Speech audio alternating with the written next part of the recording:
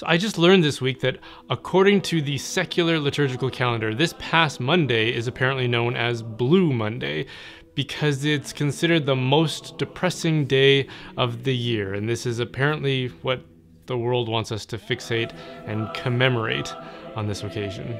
But I can understand, to be fair, why people connect this week to depression, especially for those of us living in the Northern Hemisphere. And if you live in a place like I do, which is really far north, the days are really short and the nights are really, really cold.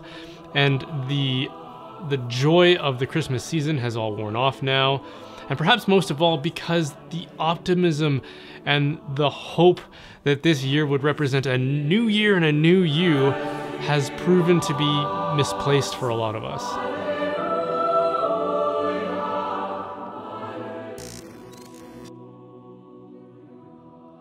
So we're now 3 weeks into the new year, which means that for many of us, those New Year's resolutions probably didn't work out.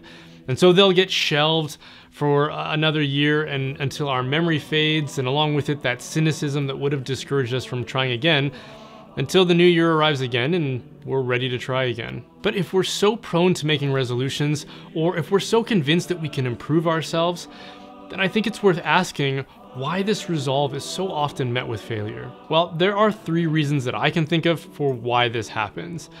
They are that we don't have a logically consistent understanding of ourselves, we don't have the right tools, and we don't have a proper vision of the good. So let's start with the first one. We don't have a logically consistent understanding of who we are as human beings.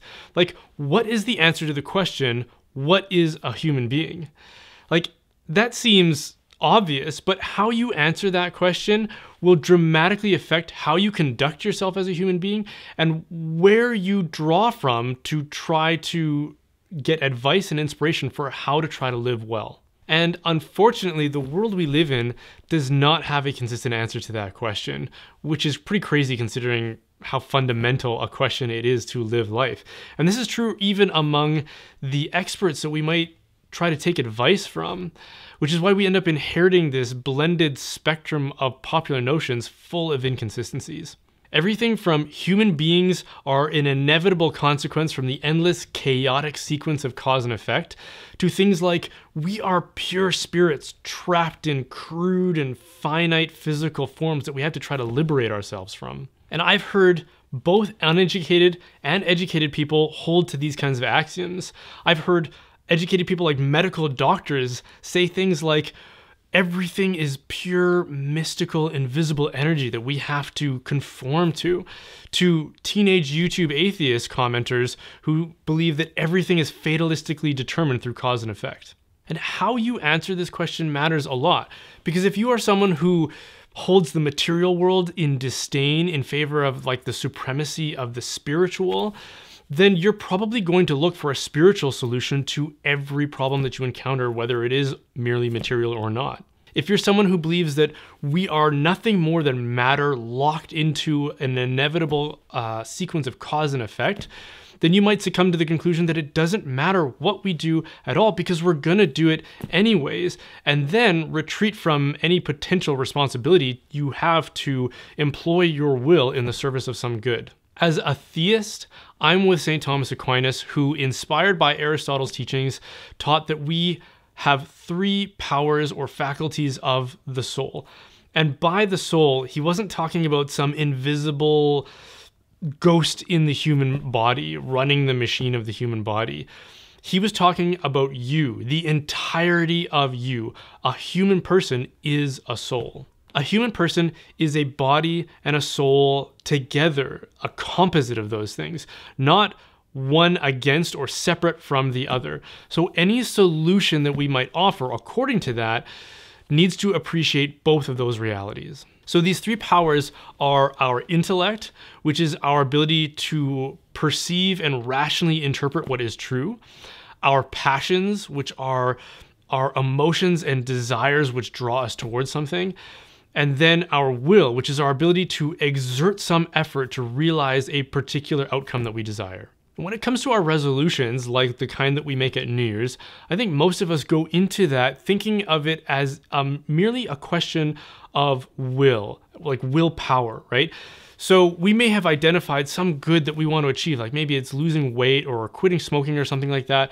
And then we decide we're just going to muster up all the willpower it's going to take to achieve that end. And then a few weeks go by and it doesn't work out and we're left wondering why, or surrendering to ideas like, well, it's not your fault, it can't be done. I think that there is a principle that is trying to announce itself in these kinds of experiences if we allow ourselves to hear it. And it is that our choices are not independent from each other. They are part of an aggregate of all of our choices that combine to produce certain kinds of outcomes and experiences that we have in our lives. So I think it's naive for us to believe that we can make one large, grand gesture and choice like a resolution made in a fleeting moment of optimism that will overwhelm all the other factors of our lives and produce the effects that we want. I think a fitting analogy here is to understand our lives like a machine or a system, which raises the question, what is a system? Well, a system is the accumulation of component parts that when combined together in a logical sequence will produce an effect far more powerful than any of those individual component parts can produce on their own. And this is true for our lives as well. We plug together multiple choices and then layer them together on top of each other so that they accumulate in strength and become far more effective than any single choice is on its own. And this can produce incredibly powerful effects which can support the direction we want to go in our lives, but then can also resist the direction we want to go if we're stringing together choices that we didn't intend to combine and become something more powerful than our will can resist. And that's how we end up with systems like addiction. Addiction is the accumulation of small, seemingly insignificant, maybe even innocent seeming choices that when done over and over again, combine to produce an appetite that is far more powerful than our ability to resist. On the flip side of that, multiple decisions compounded towards some good end are how we end up with something like a discipline or a virtue, something like healthy eating or fitness, so that any temptation to neglect your fitness or to eat something that you recognize as being unhealthy for you just won't be that attractive for you because the virtue is strong. The virtue that you've instilled is so much stronger than any potential appetite to temptation. So the second thing is that we don't have the right tools to accomplish these things. Again, we often think about this as being a matter of will. So in the case of resolutions, we've decided we are going to change ourselves into something that we are currently not. We're going to acquire some good attribute that we don't currently possess, and then we're going to give it to ourselves. And that this is going to come about through an act of will. Now, do you notice the implied contradiction in that? Think about what you're saying. You're saying that you're going to give yourself something by your own will that you don't currently have. Isn't that kind of like saying, I'm going to become wealthy by giving myself money? If we want to acquire something that we don't have, we need to look outside of ourselves to acquire it. And since what we're talking about is not material possessions, but these are more attributes and virtues, then we should be looking to a non-material source for something like this. And if, like most people, you believe in God or a higher power who is behind everything and whose providence reigns over everything, then it makes a lot of sense to go there first. As a Catholic, the more time I spend trying to grow and acquire good habits and virtues and to expel vices, the more I am becoming utterly convinced that the best use of my will to achieve these ends is to first seek God's grace above all else. God is the source of being, life, truth, goodness, and happiness. So simply resolving to acquire or become those things when you're already lacking in them without first drawing from that source is futile. That's why when my alarm goes off early in the morning and I'm faced with the challenge of meeting my commitment to get up early and exercise when I don't want to, when my body is saying, oh, just sleep in, just hit the snooze button, instead of fighting against myself and trying to impose my will against apparently my own will, I say a little prayer. I say, God, give me the strength. I draw from an outside source for that strength that I obviously don't have. Otherwise, I wouldn't be saying to myself, nah, I don't want to get up. If you want to become a person who is better, more loving, more wise, more kind, more virtuous, then you need to do whatever you can to expose yourself to God, who is love and wisdom and holiness. And those things will rub off on you. This is what Christians mean by the word grace. C.S. Lewis called it the good infection of God. So if you've resolved to become less attached to idleness and distractions, instead of going blue in the face trying to muster up the willpower that it will take to overcome your compulsive behavior, spend more time in prayer. If you've decided to eat healthier, read more scripture. If you've decided to try to overcome your addictions, go to daily mass. In other words, seek first the kingdom, and all these other things will be added unto it. Lastly, the third thing is we've lost the vision of the good. G.K. Chesterton said something like, humanity fell twice.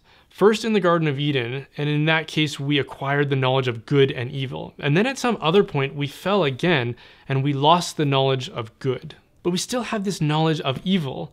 We still recognize the things that we hate and we reject, and we see this constantly in the world today. At every turn, someone is protesting and denouncing and canceling something or someone that they perceive to be an evil in the world.